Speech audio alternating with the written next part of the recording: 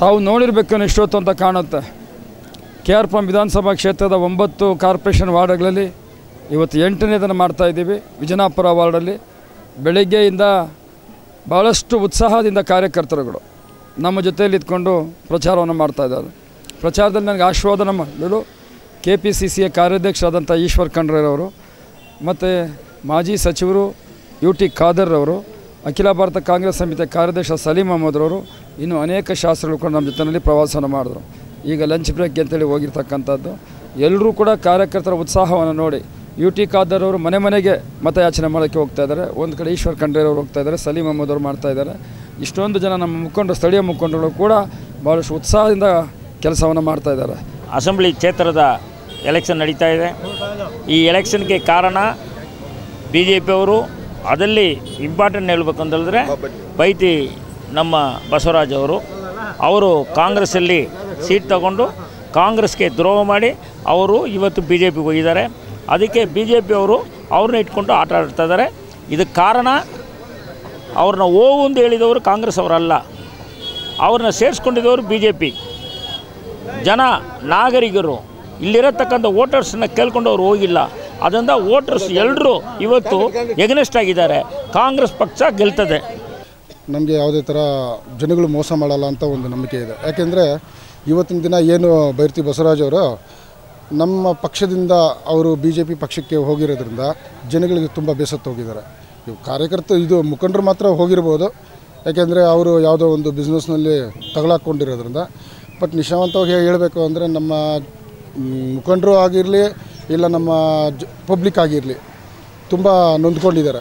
ನಮ್ಮನ್ನು ನಡಿ ದಾರಿಯಲ್ಲಿ ಬಿಟ್ಬಿಟ್ಟು ಹೋಗಿದ್ದಾರೆ ಇವರು ಅಂತ ನಾನು ಅವ್ರಿಗೆ ಧನ್ಯವಾದಗಳು ಹೇಳಬೇಕಾಗತ್ತೆ. ಯಾಕೆಂದರೆ ಈ ನಮ್ಮ ರಾಜ್ಯದಲ್ಲಿ ಇವತ್ತಿನ ದಿನ ಈ ಥರದ ಮೋಸ ಆಗಿರೋದ್ರಿಂದ ನೆಕ್ಸ್ಟು ಯಾರೂ ಈ ರೀತಿ ನಮ್ಮ ಸ್ಟೇಟಲ್ಲಿ ಆಗಬಾರ್ದು ಅಂತ ಜನ ಒಂದು ಪಾಠ ಕಲಿಸಿದ್ದಾರೆ ಅಂತ ನಾನು ಅದು ತಿಳ್ಕೊಬೋದು.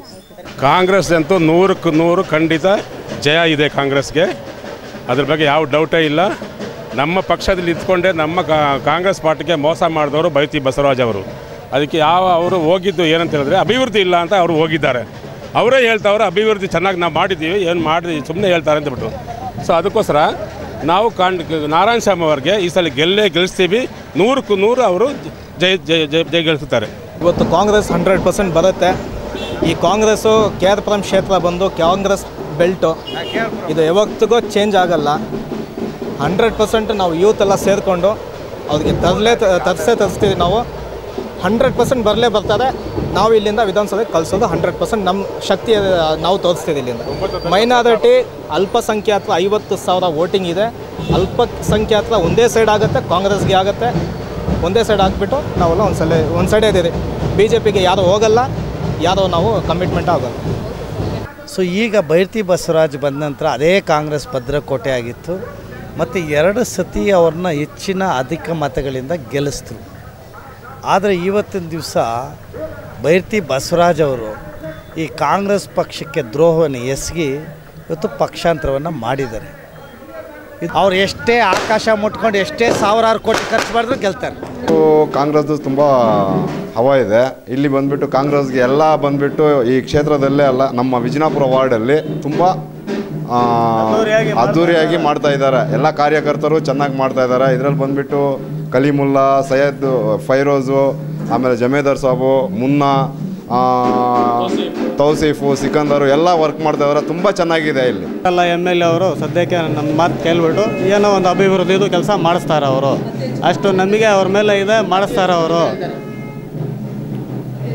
ಅತಿ ಹೆಚ್ಚಿನ ಮತದಿಂದನೇ ಗೆಲ್ತಾರೆ. ಕಡಿಮೆ ಎಲ್ಲನೂ ಆಗ್ತಾ ಇಲ್ಲ. ಇಲ್ಲಿ ನೋಡಿ ನಮ್ಮ ಅಂಬೇಡ್ಕರ್ ಸ್ಲಮ್ಮಲ್ಲಿ 10,000 ಓಟ್ ಇರೋದಿಲ್ಲ. ಈ ಸ್ಲಮ್ಮಲ್ಲಿ ಮಾತ್ರ 10,000 ಓಟ್ ಇರೋದು.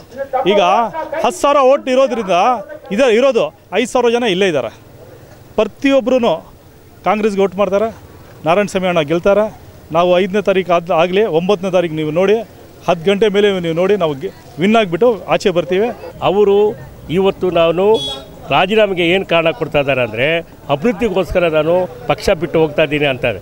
2,000 ಕೋಟಿ ರೂಪಾಯಿ ತಂದು ಅಭಿವೃದ್ಧಿ ಮಾಡದಿರೋರು ಈಗ BJP ಪಕ್ಷಕ್ಕೆ ಹೋಗಿ ಅಲ್ಲಿ ಹಣ ತಂದು ಅಭಿವೃದ್ಧಿ ಮಾಡೋಕ್ಕೆ ಸಾಧ್ಯನಾ ಅಂತಕ್ಕದ್ದು ಜನ ಯೋಚನೆ ಮಾಡ್ತಾ ಇದೆ.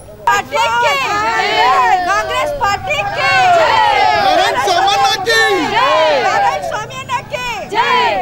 पार्टी की जय।